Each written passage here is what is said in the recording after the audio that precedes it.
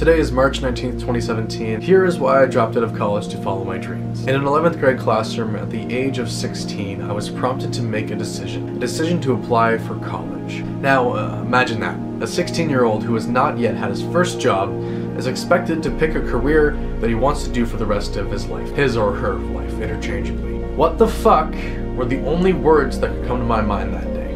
Up until this point, I hadn't given it much thought because I was 16. I really didn't have any plans. I just wanted to relax and enjoy what life was throwing at me. I'd always had an interest in computers, so I looked into what my city had to offer. I saw a computer programming course being offered at my local college, and I just kind of said, fuck it, might as well try it. I even tried in the 12th grade to take some programming classes to try and get myself to enjoy it more, and I did not like it. Come to find out, it was a mistake. I even ended up failing one of the programming classes, and that was the first class I've ever failed in my entire life.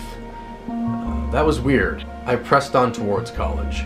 All of first term was good. I kind of enjoyed the content we were going over, and what I was learning was kind of fun to do, but at the same time I was kind of mixed about it. During second term, it became gibberish to me. It became something that I didn't want to learn. Don't get me wrong, I've met great, amazing people that I can call my friends, and I've had great instructors that I can call acquaintances, but at the same time, the material was just not for me. My passions lay in video creation and the study of the stars.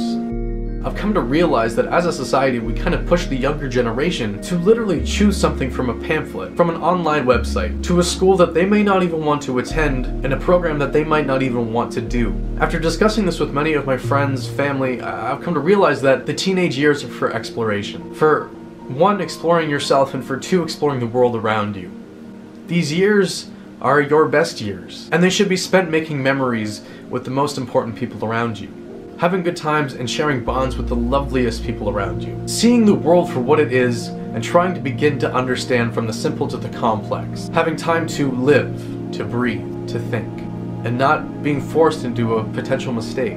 In my first semester, I had a networking instructor explain to me that he had colleagues of his that he went to school with that came out of college or came out of school with the degree of networking or whatnot and had no idea what they were doing.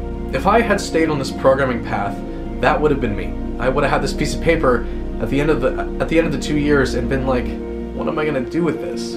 I was not only wasting my time, but my instructor's time, and especially money. We are only here once. I'm 18 years old and I want to see the world for what it is. I want to go out and meet people. I want to share what's in here and bring it out to the world through video and through real life. Time is valuable. I was wasting my time, and I feel like I could use it and put it towards something else, something I actually really deeply care about, which is video creation and the study of the stars above. And so for the next few years, I'm just going to sit, relax, make some money, and try to figure out what the hell I actually want to do with my life. I'm going to relax, unwind, and make a fuck ton of videos, and never stop pursuing what I really, truly, deeply love. I will not let society or authority tell me what I can and cannot do. As Casey Neistat once said, do what you can't.